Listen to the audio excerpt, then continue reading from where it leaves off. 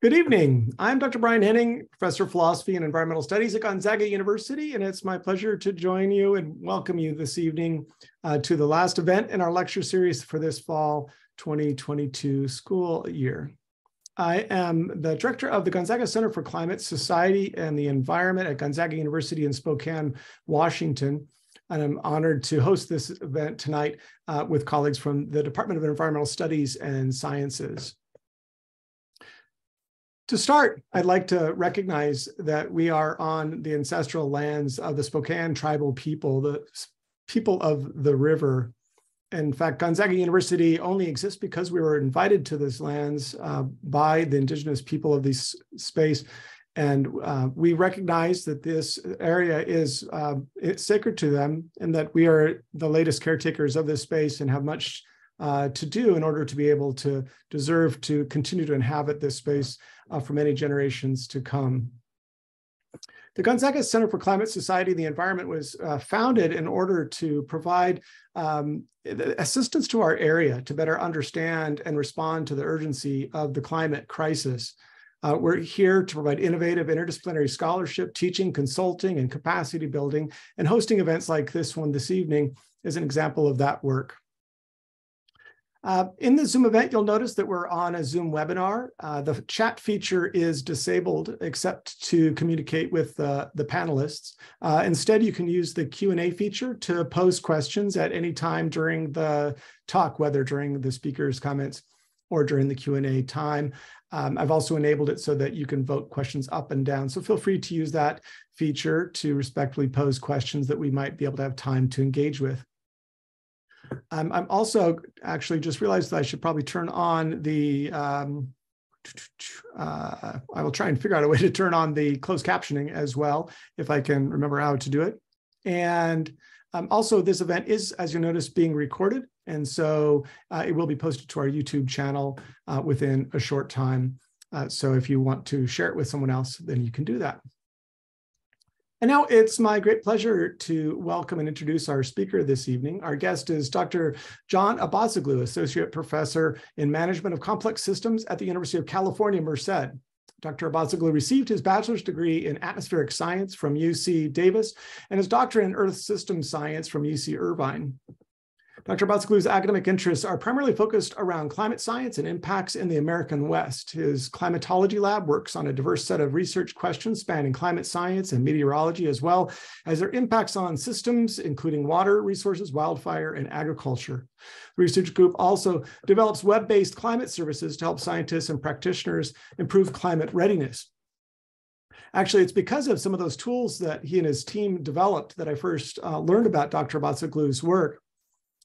It's through the web-based tool at Climate Toolbox that I actually learned about a lot of his work through a NOAA-funded community-driven effort called the Spokane Climate Project. The city of Spokane learned how to use that powerful suite of data visualization tools. Again, that's at www.climatetoolbox.org.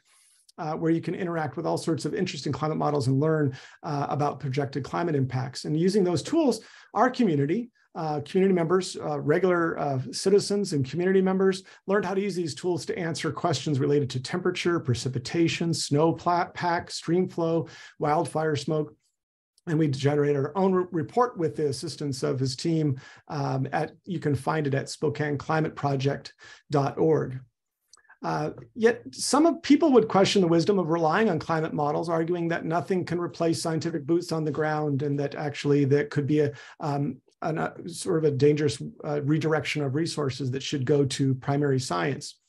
But as we observe in the proceedings of COP27 going on right now in Egypt, it's common to find frequent references to climate models, whether to explore different climate futures or to justify different policy proposals. So given the increasing centrality of this discussion of climate models, our talk tonight is both timely and important. Please join me in welcoming Dr. John Abatzoglou to discuss the credibility of climate models.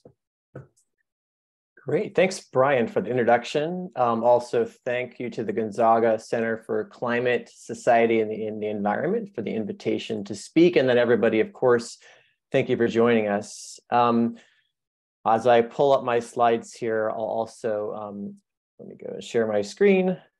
And share everything. So yeah, as Brian mentioned, I had the pleasure of living and working in the inland Northwest. I was a faculty at the University of Idaho for 12 years, and there I became intimately familiar with the climate as well as the climate impacts to the very beautiful part of the region. We worked a lot, of course, with folks in the Northwest, sort of trying to understand the influence of climate today, as well as sort of climate change in terms of how that would manifest itself in terms of impacts. And of course, identify ways to adapt and potentially also mitigate some of the impacts that would be forthcoming. So the topic here that we're talking about today is climate models. And I will be the first, or not the first, to tell you that this is a lot to sort of pack into about a 45-minute talk or so. So we're going to sort of touch on a few basic things here. I'm going to give you a high-level overview of what climate models are for, a little bit about the philosophy of why we have to use models. We'll talk about how these models can be used in hypothesis testing as part of learning about science. And then we'll also look at what these models foretell in terms of some of the projected changes for the region. Given that this is somewhat of a complicated topic, what I want to do is also present sort of the story about the credibility of climate models along with story of climate change. And we know that the story of climate change is already partially written, right? We've seen a lot of climate change already manifest itself across the region, but we also know that part of that story is not written yet. And that is why we can look at climate models to tell us the future, but also they can tell us how potentially we can modify what that future may look like. Okay. So as Brian mentioned, I'm a climatologist, and that means that I think a lot about climate. And when I think about climate, at least living in the Northwest, in the inland Northwest, I know there's a lot of reasons in which, there's a lot of ways in which climate influences a region. And one of the things I think is relevant is that climate ends up defining a lot of the resources and ultimately the culture of a region, right? So water ends up, the abundance and timing of water are really important in determining the agricultural productivity of an area, the recreational opportunities, right? These things really set the tone for defining a region's culture. And therefore, as climate changes, some of those resources may change as well. We don't tend to notice climate, of course, when climate behaves as it's supposed to behave, quote unquote normal. We tend to notice climate when it misbehaves, when we get those extremes, right? And those extremes can be too much water, right? Heavy precipitation events, the lack of water, right? Wildfires, the impacts of smoke, the impacts that has on agricultural labor. And of course, heat. And the Northwest is no stranger to heat. This picture here of the grizzly bear, the sort of grizzly bears from Washington State, coping with what was then an historic heat wave in 2015. And apparently in 2021, you had a little bit of a worse heat wave. So we have found ways to cope with some of these extremes. And in some cases, we have found ways in which they're impacting us in pretty devastating ways. The story, of course, of climate change is that we've seen about a degree, 1.2 degrees Celsius worth of warming. You've sort of seen figures like this before. Something like 23 of the last 24 warmest years have happened since the year 2000, right? So the data basically show us that warming is occurring. And when we look at the amount of warming that has occurred, right, globally, it works out to about 2 degrees Fahrenheit, which, to some degree is a small number, right?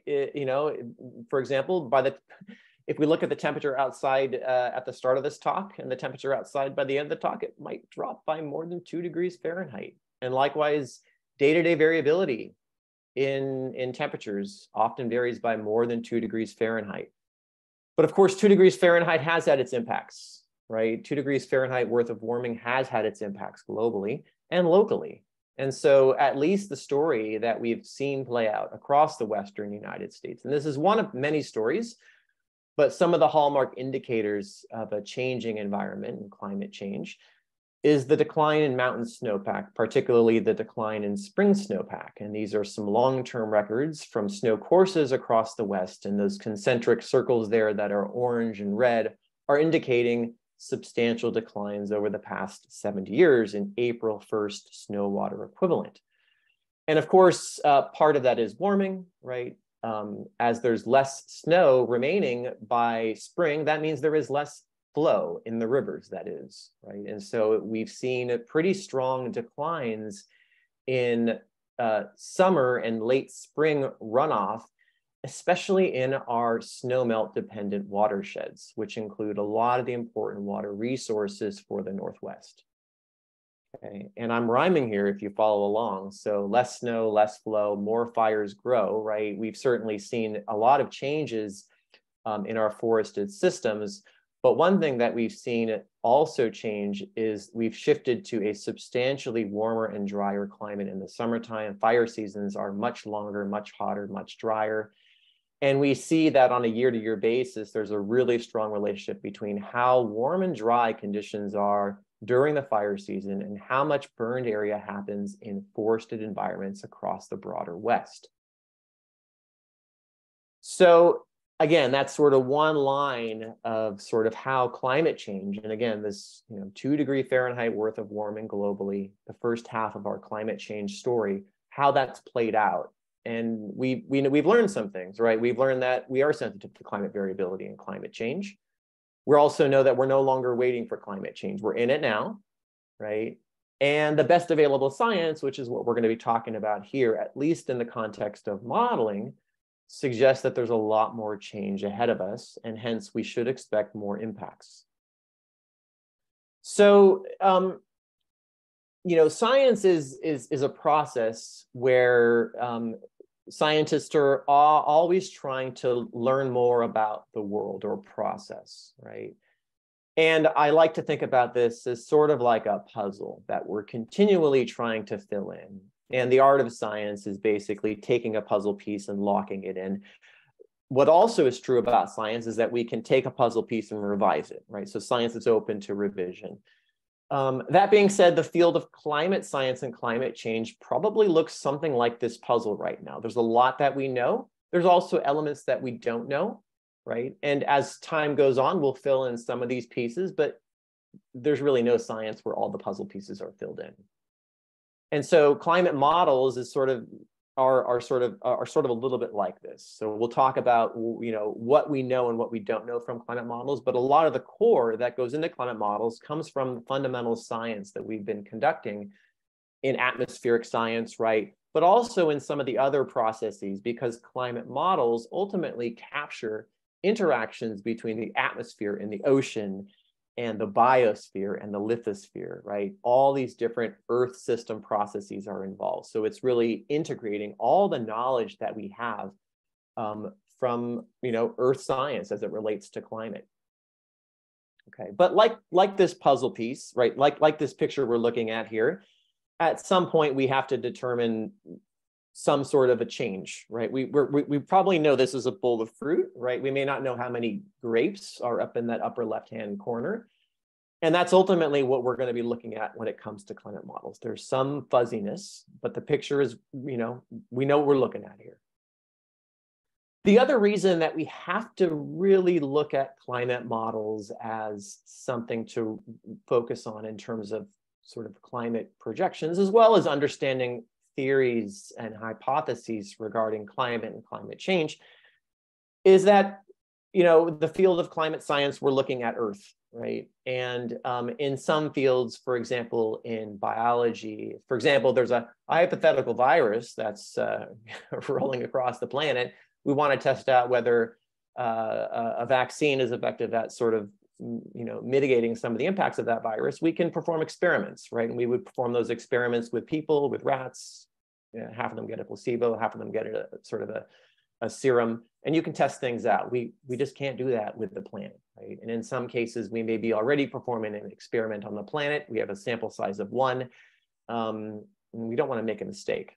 So that is really one reason why we have to rely on models when it comes to understanding a lot of Earth science phenomena, especially when it comes to the climate system. Take a couple steps back here and talk about sort of scientific models in general, right? So climate models are a type of scientific models. There's a lot of different types of scientific models. Some are mathematical, some are conceptual. They're all trying to represent real world phenomena. processes, right? They are also building blocks to science, okay? They try to do a few things, right? And so a model could be used to try to explain or predict behavior of a system, right? And so when it comes to climate change, we're to some degree trying to predict what's going to be happening in the forthcoming decades. But also models like this, and climate models including, are really important in testing out hypotheses, right? Again, with the observational record, there's so much we can actually test out, right? We can't run sort of typical experiments with a planet, right? So we have to rely on models to some degree here. And then models in general can help guide decision making, right? There's some famous quotes, and I'm going to butcher it, but effectively, you know, all models are wrong, but some provide useful information. The idea is that these models can help us guide decision making. They may not tell us the answer. We may not be after an answer in general. We just want guidance here in many cases.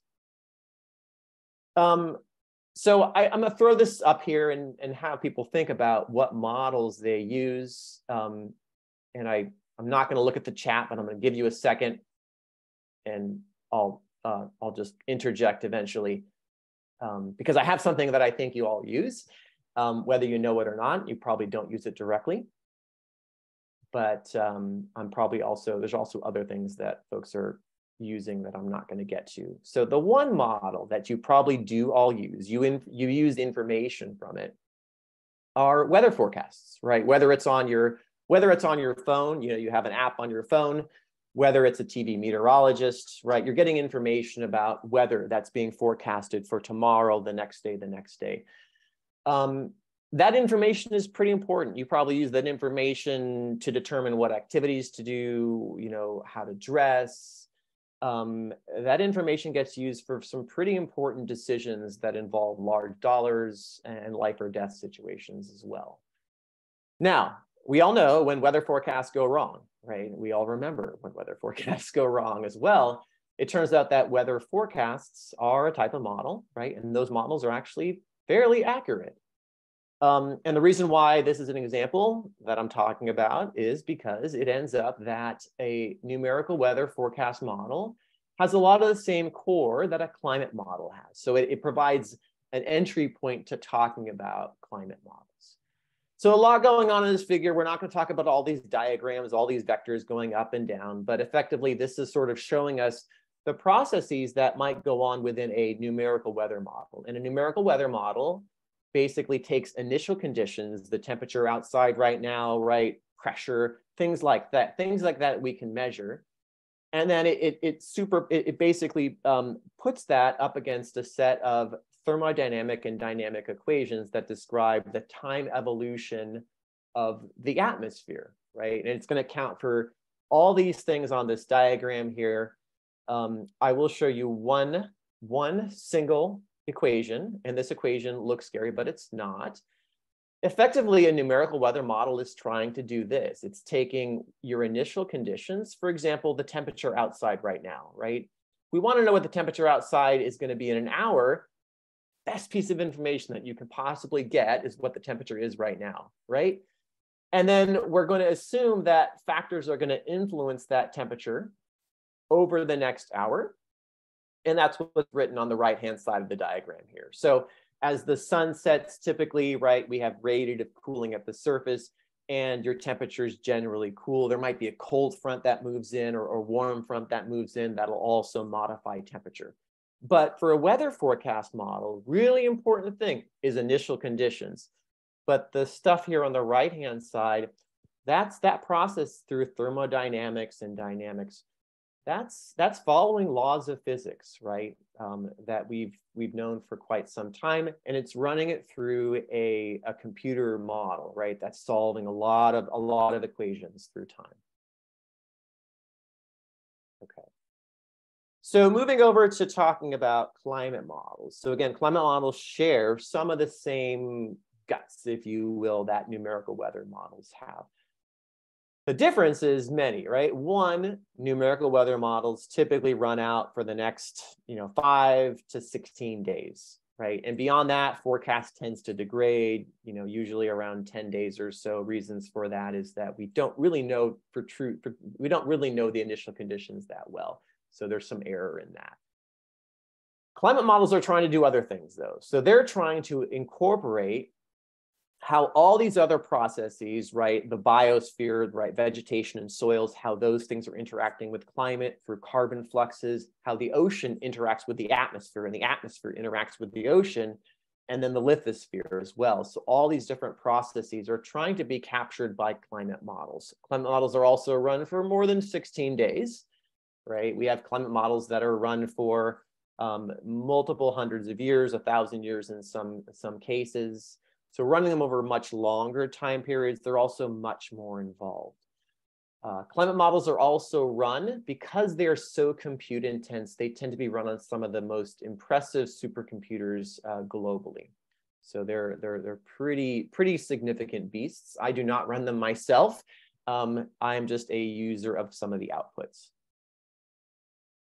I will also say that as science has evolved, these models have evolved as well. You can see these three figures here on the left, in the middle, on the right. On the left, I'm not even sure if I just showed you that figure and didn't tell you what you were looking at, you probably would have no idea what it was. It's like, are we playing Tetris or something?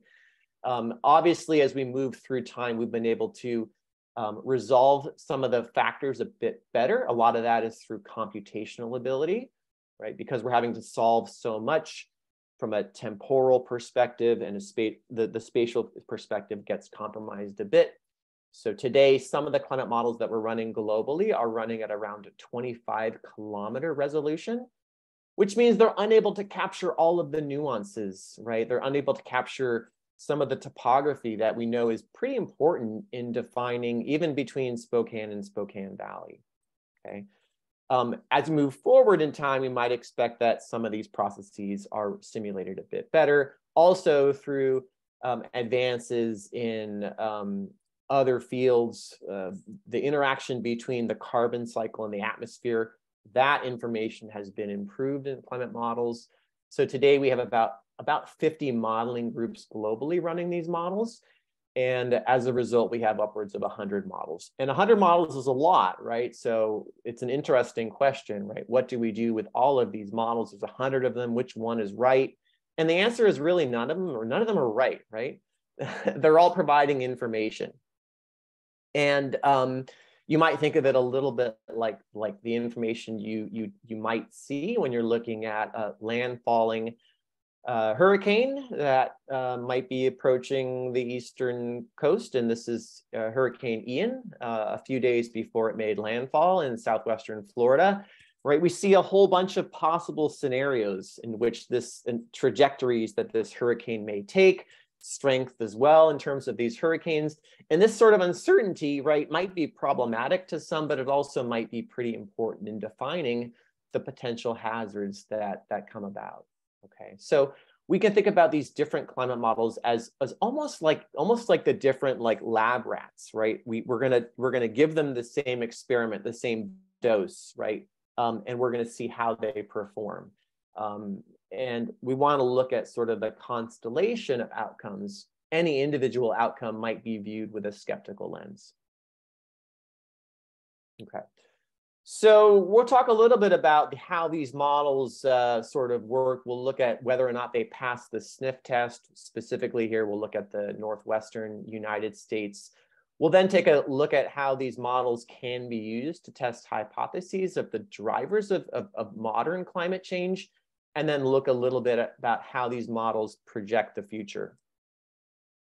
So this is some really old work. I probably made these figures not quite a decade ago, but pretty close, looking at the last generation of climate models. I will say that as time has gone on, we've updated generations of models. So this is the fifth generation of models that was used in the second to last IPCC report. The bottom line is that I have a figure here. I have four figures, right? On the top, I have precipitation, expressed in millimeters per month. On the bottom, I have temperature expressed in degrees Celsius. One of the columns is observations and one of the columns is models. The reality is that the models generally capture the patterns that we see in precipitation and temperature across the globe. You can clearly see they're picking up an increase in precipitation along the coast here from effectively Northern California all the way up into Alaska. Observations look very, very similar. When we look at how these models perform specifically for the Northwest, and I'll sort of spare you too many figures showing you this. This is a really simple way of looking at it. Do the models simulate the seasonal cycle of temperature on the left and precipitation on the right? Black line is showing us one version of observations. All the little thin lines here, those are individual models. So it's a good thing the models are simulating that it's hotter in summer than winter. That's good. They're generally capturing the seasonal cycle in precipitation as well, namely that the dry months. The dry season is sort of that July through September period. And that, you can see a few models are a little bit wetter and a few models are a little bit drier, but they generally capture the right tempo, and then they capture the right sort of spatial patterns of climate, at least some of the simple elements of climate that we know about. Okay.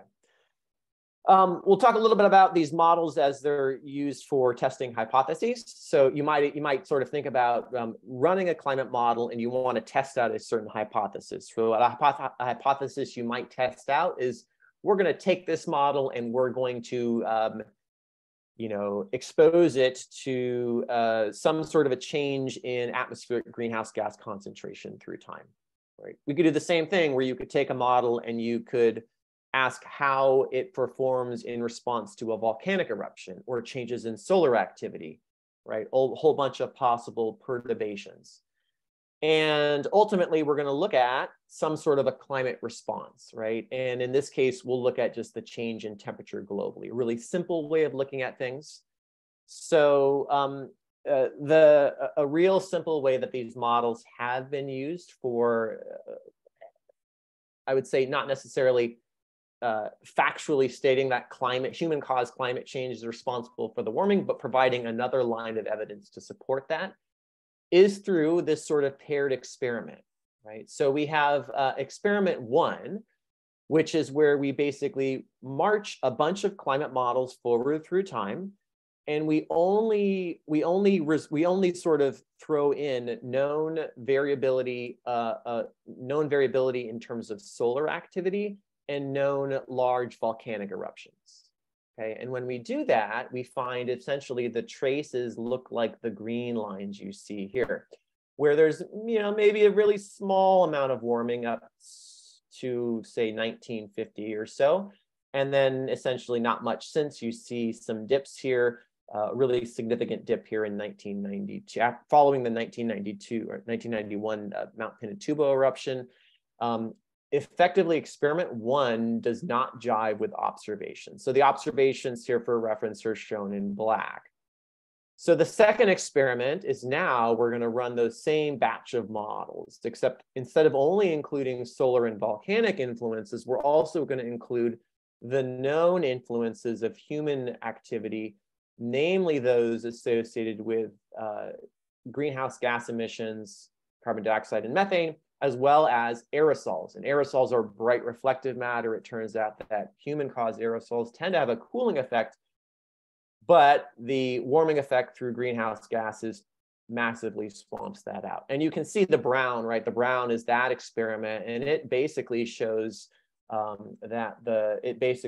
substantial warming post-1950, really, or so, and that the observed data more or less sort of jive with what you expect from that experiment. So that's one line of evidence that has been used in scientific studies, and it's in the IPCC as well, that allows us to make a statement to the effect that human activity is very likely responsible for the bulk of the warming that we've seen globally over the past 50 years.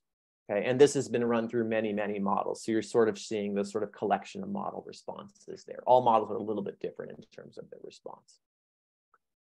Okay, so we'll talk here a little bit about the future. in terms of how these models can be used to foretell the future.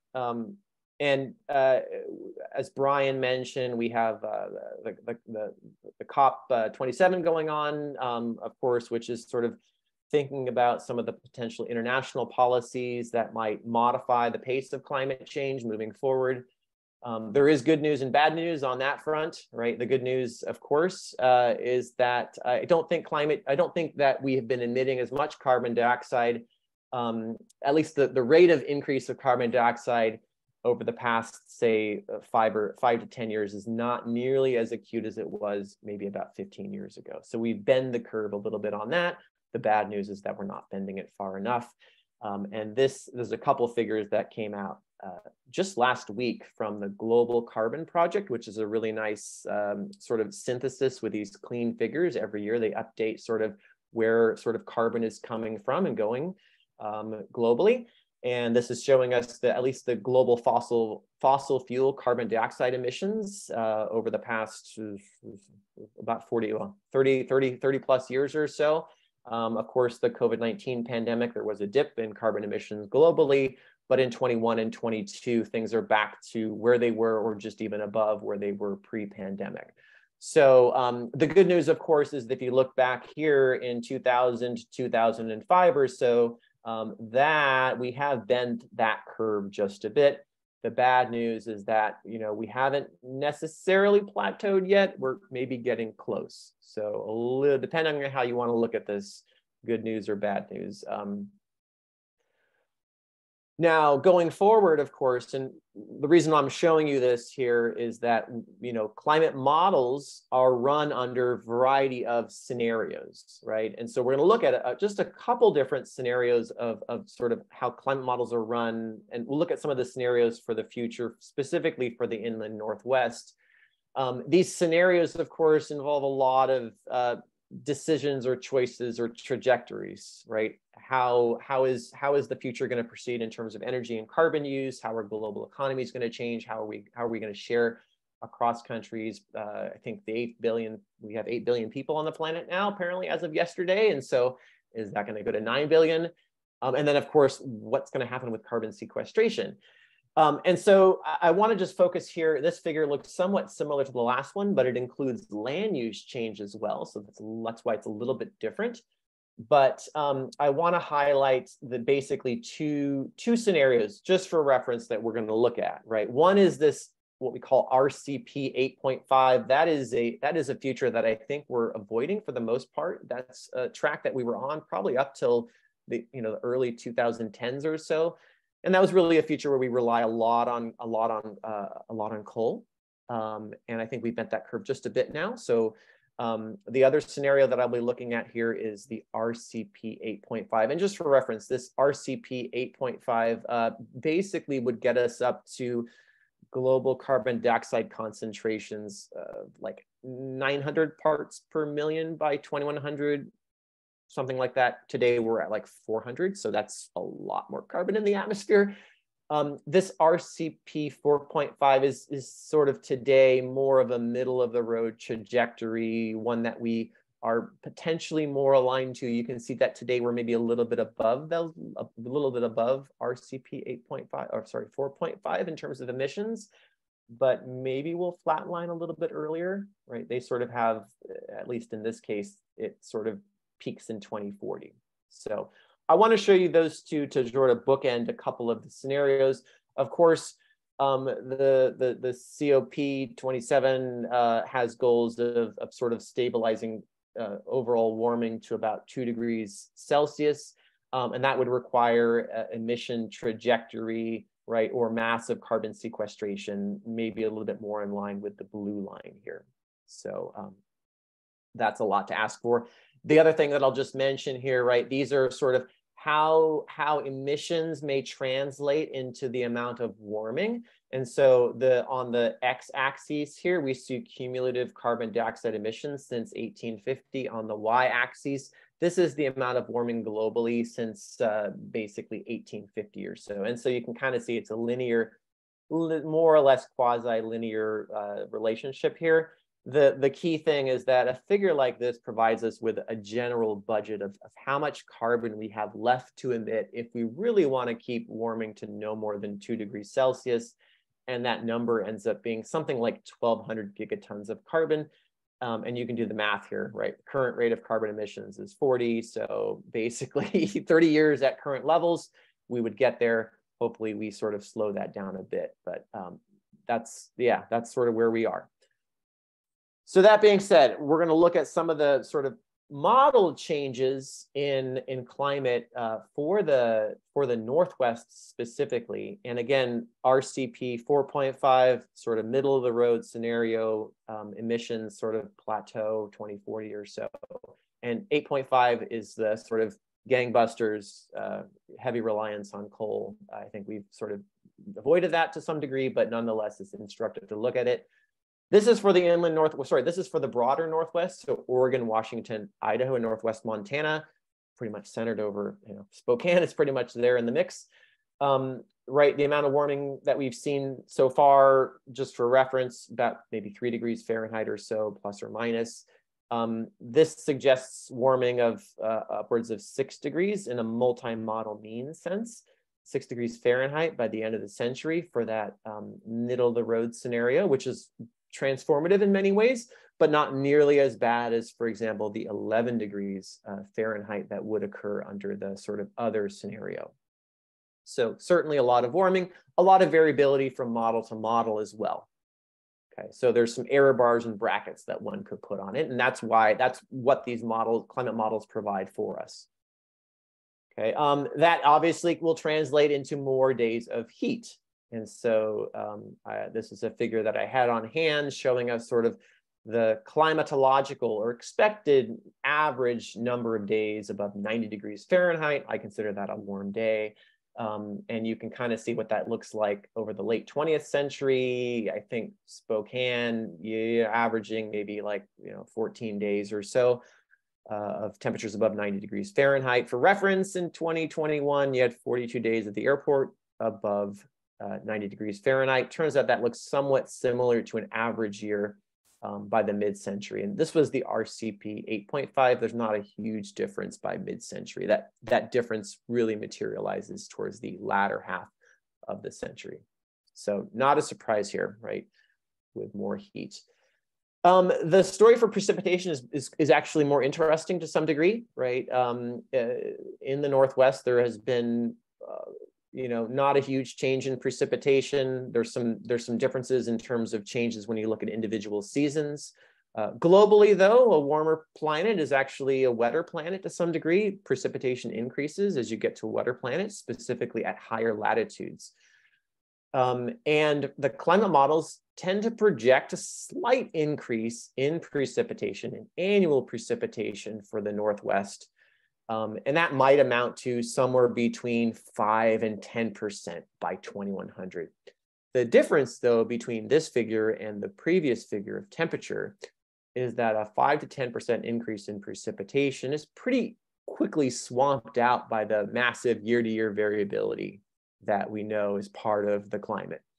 So slight increase, turns out that this increase is primarily winter and maybe parts of spring. And the models end up projecting a slight decrease in precipitation in the summertime, which may or may not be a bad thing, or it may be a bad thing, as of course dry and warm summers are a recipe for certain hazards in the region. One thing, of course, that is clear is that the combination of warming, even with an increase in precipitation, will have transformative effects on the region's hydrology.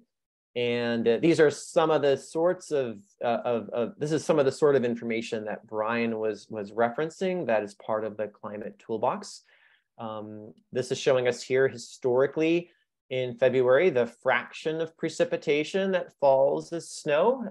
Obviously a good mix in much of the inland Northwest. In Spokane, maybe about half of it is snow, half of it is rain. With warming, of course, a lot of that snow that does fall today falls at pretty warm temperatures. So you can imagine what happens as you move to a warmer climate. You do see a lot more of that precipitation falling as rain. less of it falling as snow. And the precipitation that does fall in the winter then runs off.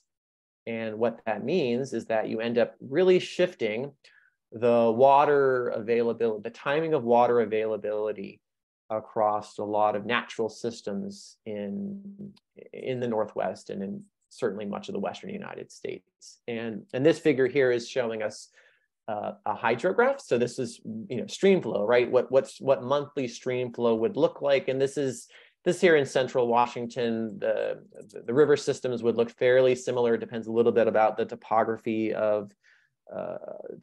and temperature of your headwater regions. But a system like this is very much a snow melt dominated system, where you see most of the runoff historically shown in black. Most of it's happening here May, June, July, right? That's really nice in a climate where much of the precipitation falls in the winter and spring, and summers are dry. So this is a nice way to sort of provide continuity.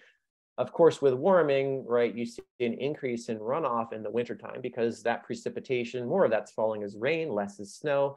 And then you see this pretty substantial decline here in runoff in the summer months. Right, part of what we already talked about in terms of some of the observed changes to date.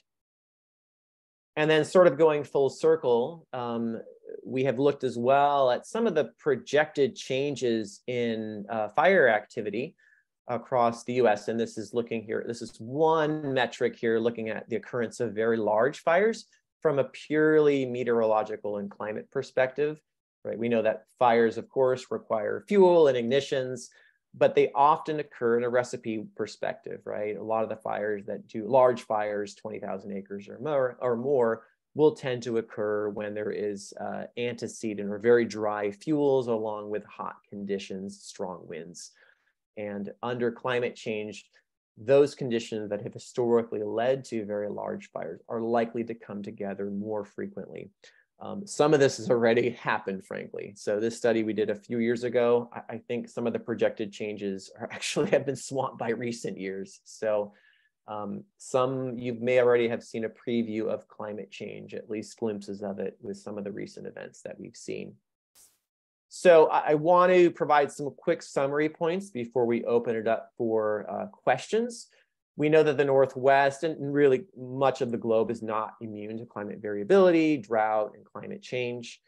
The models that we talked about, they're imperfect, right? And science will continue to improve those models. Yet we can't wait for the models to be perfect before actually using those models to guide decision-making, right? Whether that's adaptation, right? Or whether that's mitigation. The models have been insightful already.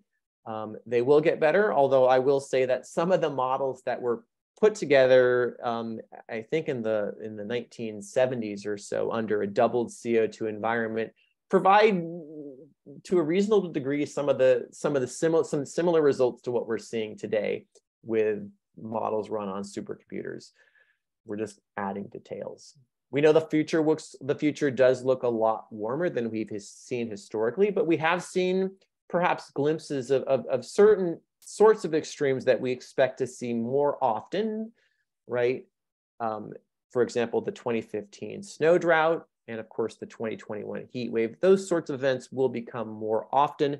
They may not happen every year. They still likely would be extreme events. Other sorts of extreme events may become less frequent. It just depends on context and location.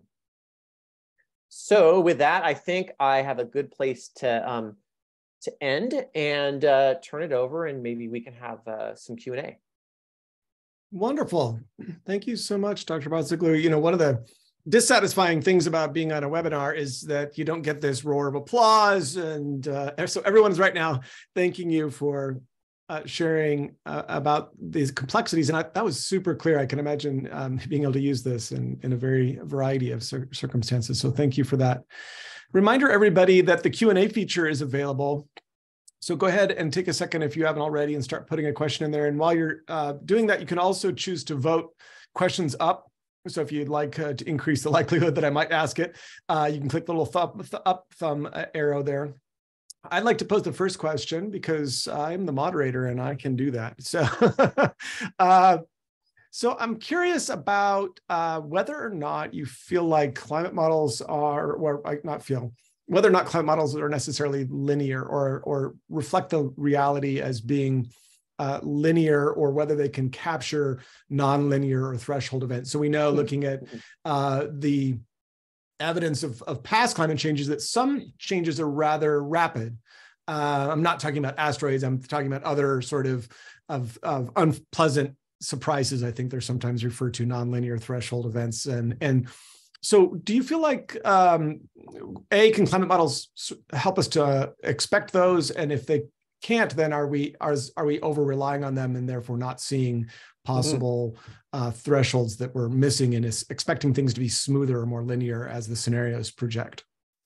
Good question. Yeah. So these sort of events that might have sort of step change functions in climate, I think that there are some ways in which they could capture processes like that. I will say that this is probably still one of the outstanding questions in climate change. These, sudden rapid changes in climate, and by rapid we're talking about maybe a decade or so, right? Not like that, not like day after tomorrow, but within a decade. And so there are some ways, I think, in which these climate models could capture processes like that. I'm thinking a little bit about, and this would come about probably through the carbon cycle to some degree. So I think the models are continually trying to improve the ability to capture carbon cycle phenomena. There's a lot of methane in the shallow oceans in the Arctic. So one thing I know people are thinking about is whether or not with warming, decay of sea ice, and sort of that may release some of the methane clathrates or hydrates. I can't remember exactly. And those could essentially volatilize and actually enter into the atmosphere and increase atmospheric methane concentrations. The models, one of the things I often like to do in my classes as well is talk about feedback processes.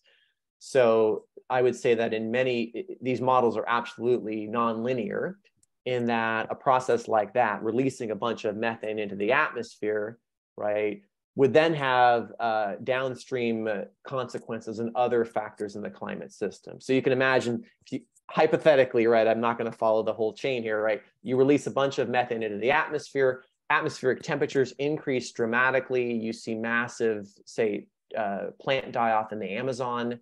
That carbon is then fluxed into the atmosphere. That would be a pretty substantial feedback process to change climate over a relatively short period. The other one is certainly, massive, abrupt changes in sea ice or glaciers. All these things, I think, are fairly unknown. And maybe we do somehow rely a lot. If we're relying too much on the statistics of climate models, we may not fully capture some of these processes, and that's why that's the scientists filling in some of those puzzle pieces as we go on. Fair enough.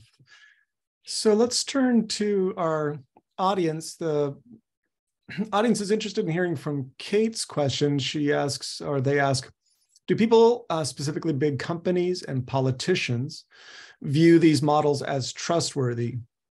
Do they shape their actions based on what the models say, or do they believe the charts are fabricated false information?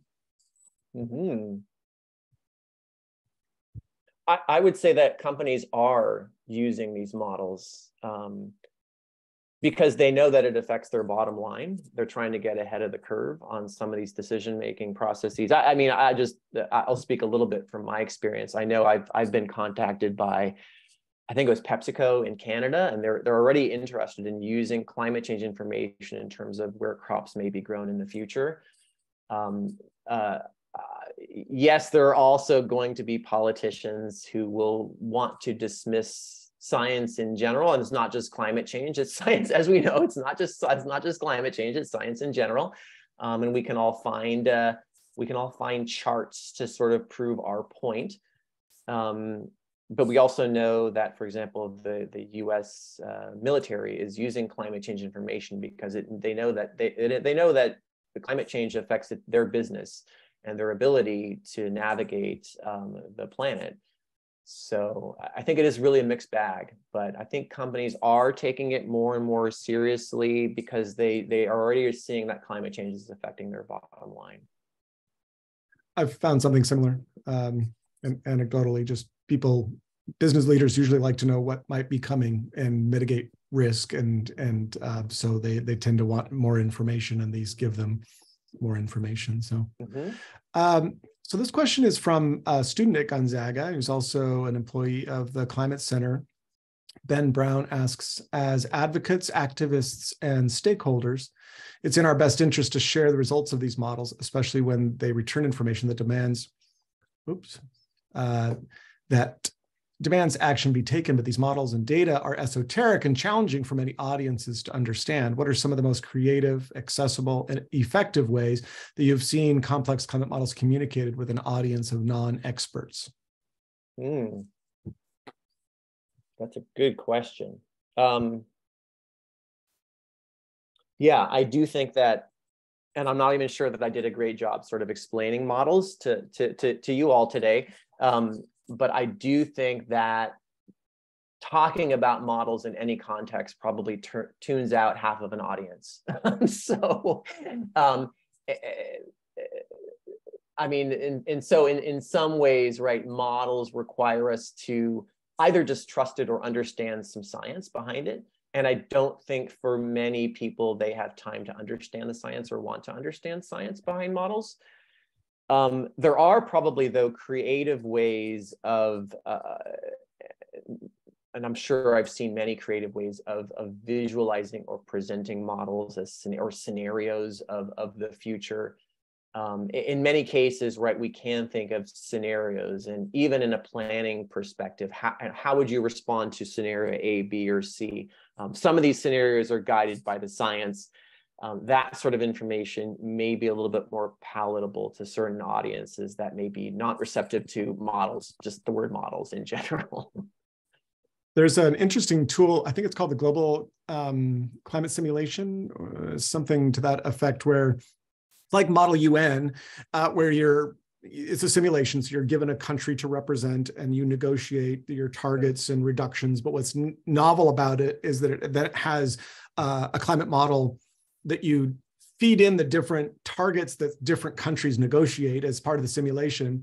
And then it suggests this is what the future would look like if this wins or that wins or that wins. So it uses climate models to then sort of give life to these simulations that you can actually run the simulation as part of a class or just an activity that you would do with your community group. And so I think it's a clever way of using the tools that you've developed, to then allow people to sort of imagine futures, right? And imagine possible impacts if we do this, if we do that. So that was one of my favorite novel sort of ways of taking a Model UN-ish idea, but then using models to help give it life. Let's see, Kara Odegaard, who's a community member here in Spokane and worked on the Spokane Climate Project, says, as I understand it, the Climate Toolbox goes beyond global climate models and includes more downscale data or localized data that is not captured in the global models.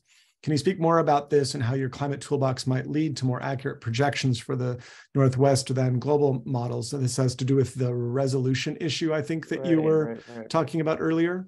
Yeah. And Kara, thanks for the question, and thanks for your sort of, as part of the Spokane Climate, or what did we call it, Brian? Spokane Climate Project, yeah. I almost had it, Spokane Climate Project. Certainly helped sort of develop parts of the Climate Toolbox. So yes, I didn't probably express climate models in general are fairly coarse in terms of their native resolution, right? So their sort of spatial scale natively might be on the order of 100 miles by 100 miles for a grid box. And so that might sort of, if you think about sort of placing a grid box on the sort of Washington-Idaho border, right, between Coeur d'Alene and Spokane, you're not getting the mountains or the valley that well. You're kind of getting a mishmash of stuff. So there are efforts, and my group has certainly worked on this, where we take global climate model output and we provide improved spatial detail through something called downscaling. And so the Climate Toolbox gives us climate model output, but it's downscaled to a resolution that might be more actionable. So you can take information, you can take data for Spokane, and it'll better match the climate statistics that have occurred in Spokane, and then the projections will be more useful in terms of planning than raw model output. I think this is related to a version of a question that I had as well. So I'm going to preface it by saying sometimes scientists use words in a way that's different than the general public, and that can create misunderstandings and confusion. So a classic example of this is the idea of the word theory. Scientists use it in a very particular way. I might say I have a theory about Gonzaga winning the NCAA basketball tournament, but you using theory and me using theory, not the same thing. I'm wondering if there's an instance of that in the area of climate modeling with the idea of bias correction. Mm-hmm. So I imagine a non-scientist hearing the phrase bias correction would be something like, you have biases, and so you're correcting for your biases because your models are inherently biased, and so you're trying to overcome your inherent biases, and so you're admitting that, and I've kind of caught you. Explain to me why I'm wrong. You're right. But yeah, so that is a really interesting point, that the use of the term bias correction suggests there's some error, right, or bias in the model. And instead, what we are trying to do is better match climate model output to some version of observed climate data, so that information can be more directly used.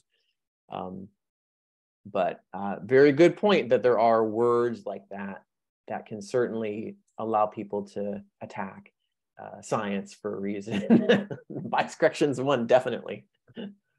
Maybe a related one is, am I right that you run, one of the ways you test models is by running them, this is not quite accurate, but by running them backwards. In other words, to see whether or not they could accurately predict the past.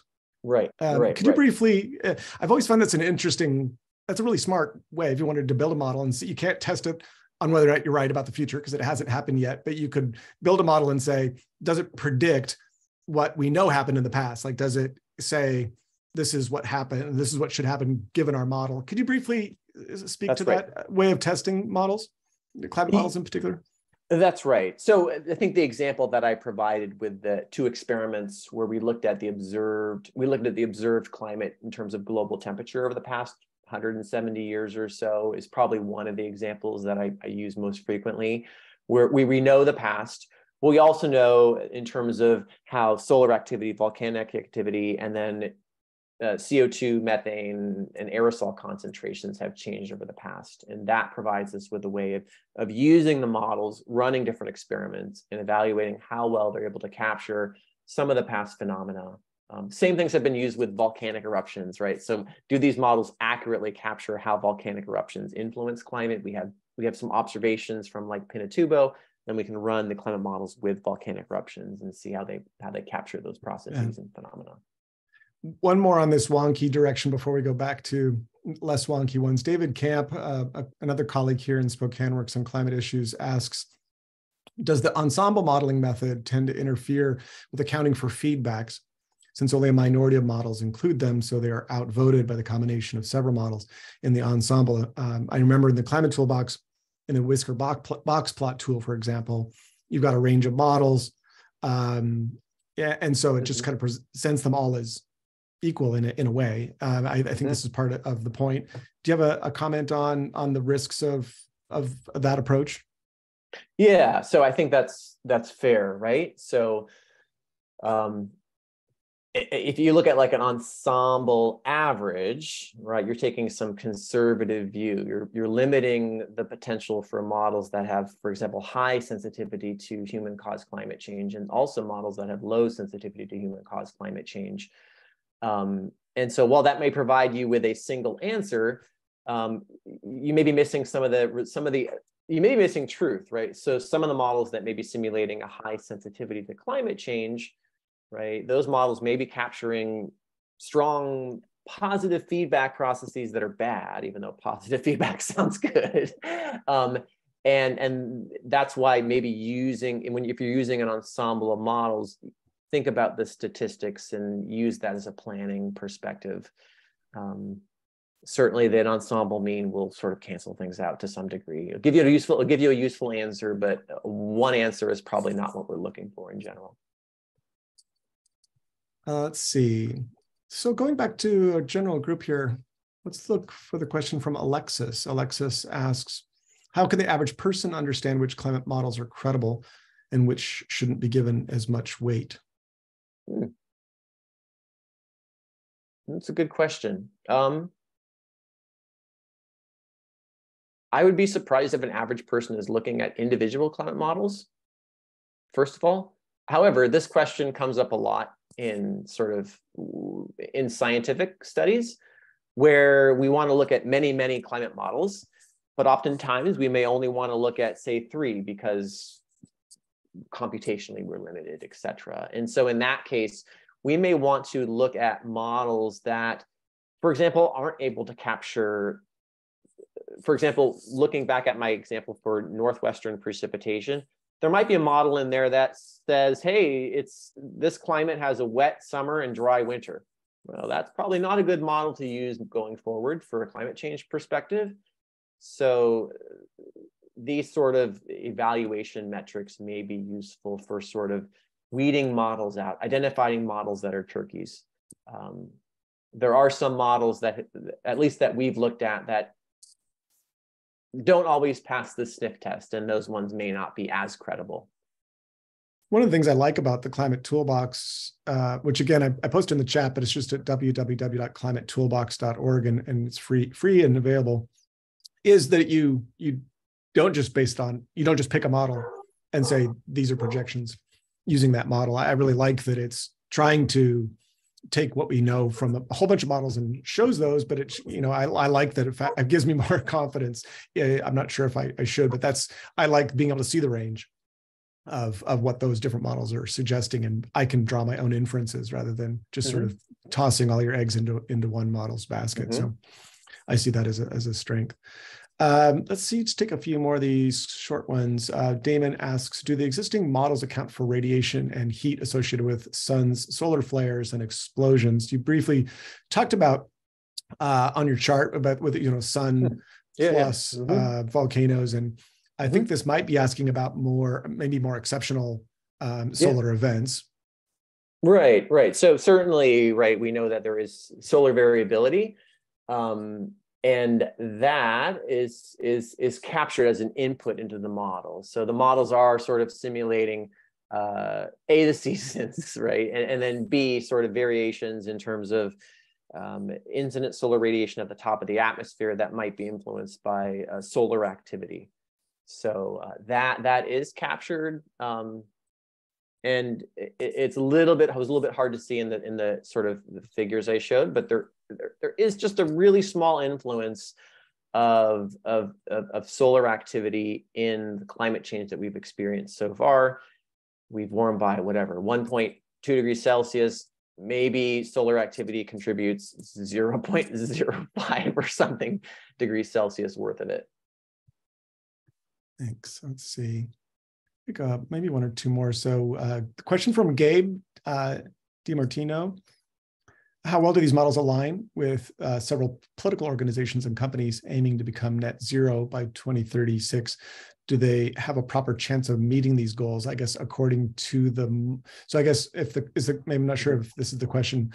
Given the models, can they achieve their net neutrality goals by those dates? I guess maybe that's one way of putting the question, I think. Yeah, so I think probably, I don't know how much these models are used in that context, which is more of a sort of climate mitigation perspective. But the models provide, again, motivation for net zero by a certain year, with that goal of limiting the amount of warming globally to like 2 degrees Celsius worth of warming. I should add that, so climate models provide one line of evidence to suggest the sensitivity of the planet to increases in carbon dioxide concentrations. And they're the one that we have the most access to. We can perform experiments on, et cetera. Other lines of evidence, right? The paleoclimate record, right? That dates back, billions of years. We have carbon dioxide. We have estimates, proxy estimates of temperature. We can get other estimates of the sensitivity of the climate system to CO2. We do a little bit with the observational record. They all sort of line up, giving us similar sort of estimates, such that I think for a doubling of CO2, the planet warms by 2.5 to 4 degrees Celsius. I think that's sort of where we are. I have a question that was once put, I think, by James Lovelock.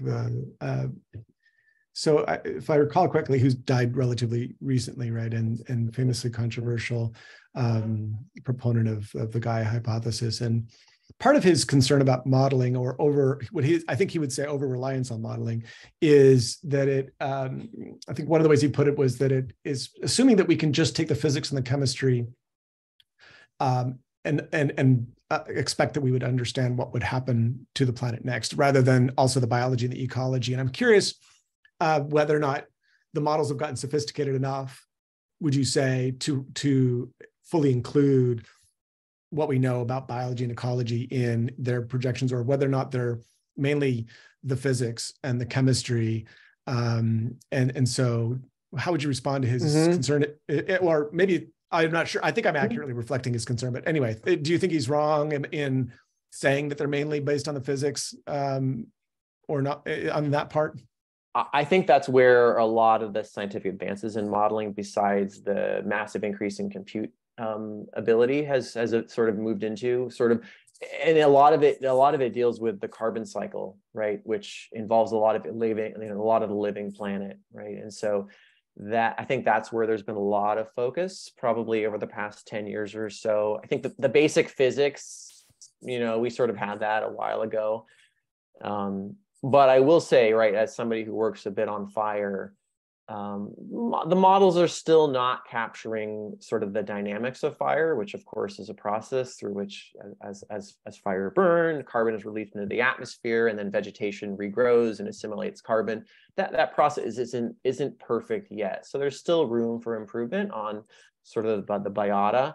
I think that is an area where there has been growth, and there will continue to be growth, though. So to put it in instead of a positive way, if I put it in a negative way, that's where it still has shortcomings?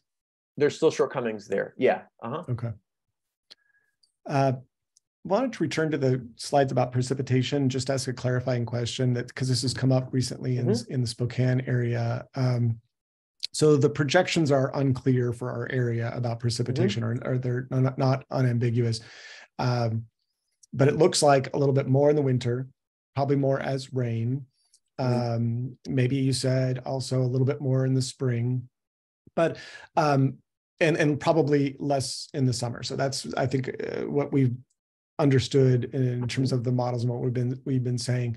But I wanted to ask two clarifying questions. One is whether or not there's reason to expect that there'll be fewer larger precipitation events, that the overall average might be slightly higher, but we might get it in fewer events. That seems to sometimes be happening in some places, and whether we should expect that too. And then two, whether or not that precipitation picture has any significant story to tell about hydroelectricity generation in our area.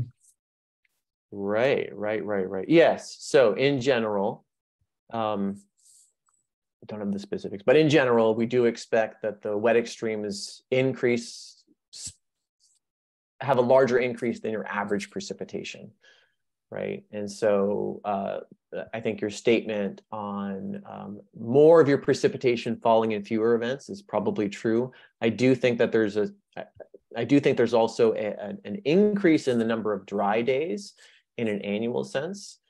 So that puts more onus on fewer events to control annual precipitation. And part of what happens when you do that, when you have fewer wet days and more of your precipitation falling in fewer days, and this is the story of California, variability, more year-to-year variability. And that creates some havoc for for everyone from a water manager to a fish. Right. I don't think, so the aspect, usually when we talk about climate change, we talk about changes in means, right? Or even changes in extremes. Changes in variability can be pretty important from a lot of management perspective. And that's the part that hasn't been examined as in detail. I think there is some increase in variability just due to the processes we talked about. Yeah, the agriculture being, in our region. Yeah. Right. If you're a farmer and you're on the Palouse and you're relying on it raining, that's that's a variability is already part of your life, but that's scary when you've got a huge event and then nothing for months. Right. And so that's not good for farming, not good for forests. Okay. Let's see, maybe one more. Corrado, I think if the general consensus of climate models is based on an average of the combined outputs, would you say that it would be beneficial to run as many as possible in order to get one of the most basic outcomes? And kind of talked about this a little bit, but I think is your answer, that's your approach? Yeah. I mean, in a perfect world, we would have as many statistics to pull from. It's a little bit like if you're running a test. So with COVID, with the COVID-19 vaccine, if we could only test it out on 10 people, we might not be able to understand all of the potential outcomes.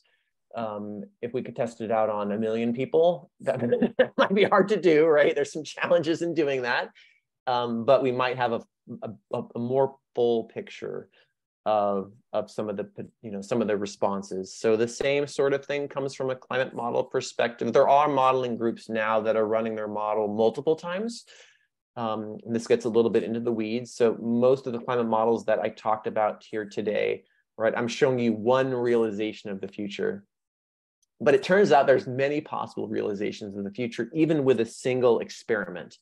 And that's just because of some internal variability. So there are modeling groups now that are running what we call large ensemble projects, where a single model is being run 100 times. And from that, we can get a better depiction of some of the changes, especially things like variability, things like extremes, things that we care about, things that are going to impact a lot of the systems we care about. Maybe for our last question, I'll go to Barbara.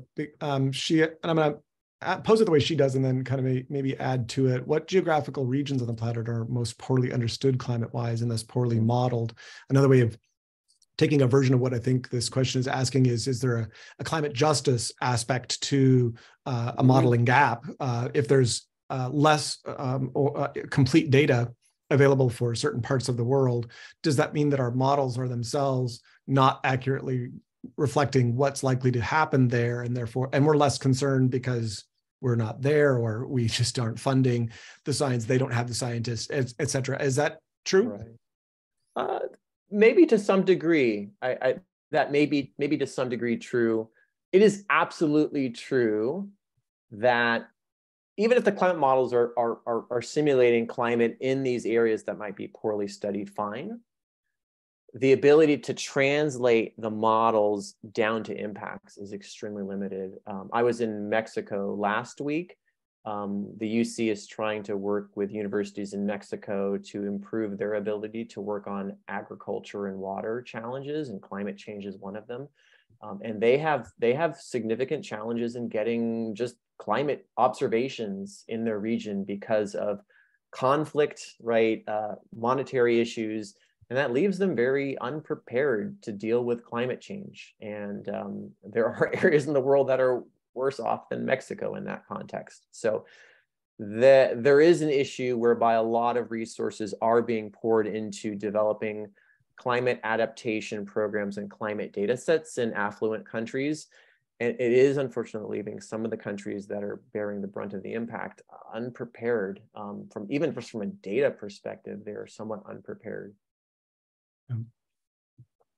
Well, you have been so generous to take all of our questions and provide really, I think, a wonderfully clear explanation of models. So thank you very much for that. And the Spokane community really thanks you for the tools that you've built and the way that it's helped us to better understand projected impacts on our particular community. Again, for those of you who are in our area, if you haven't already, go to www.spokaneclimateproject.com .org to read about our particular climate impact assessment here.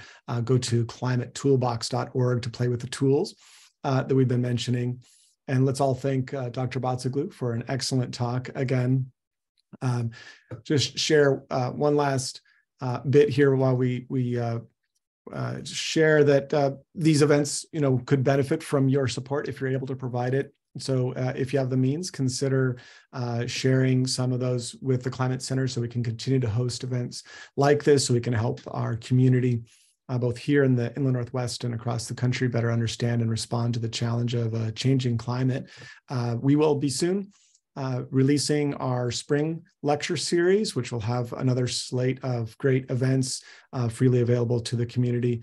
Thank you all for coming tonight, and we'll be posting this on our YouTube channel soon. Thanks again, Dr. Abatzoglou. It was a pleasure to have you. Thank you, Brian. Thanks, everybody.